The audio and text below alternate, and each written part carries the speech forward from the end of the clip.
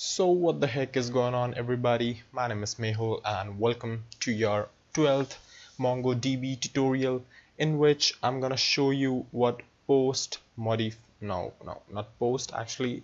push modifier is.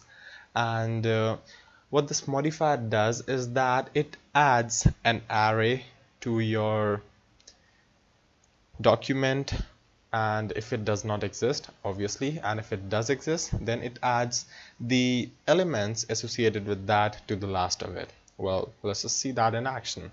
So I'm just gonna say that this is db dot new collection dot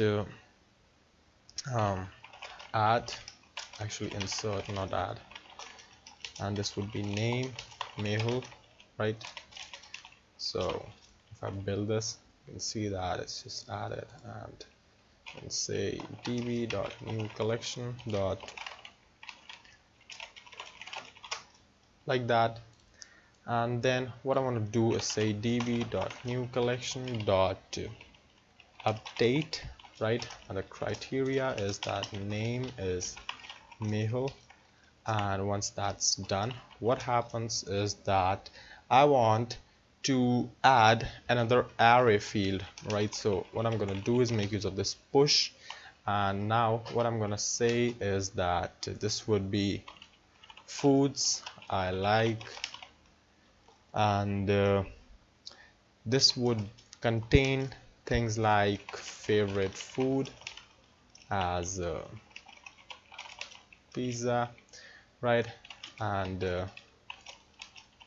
not so favorite as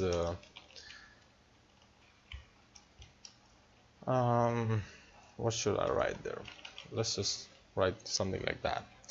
Alright, so now this would be appended as an array, right? So if I just build this thing, and inside my terminal or shell, you can see that it is actually an array, sort of, and this is an object. And whatever you do now with this thing, push, and then this one, it would be appended to this array, right? So if I just change it to like wow this, and then I say true, and then build this and build this one as well, you can see that this thing is appended to this array, right? It's not prepended, it's appended. It's at the last, not at the first, right? So, well, why the heck is it useful then? Well, you can actually make use of this to kind of create your own, what you call that as a set, right? A set is sort of something which would not add a value if it already exists in the array. Like, it would not actually give you an error, but it would just ignore that if it already exists. For example, like you need to add a NE modifier as well with this. Like if I add something like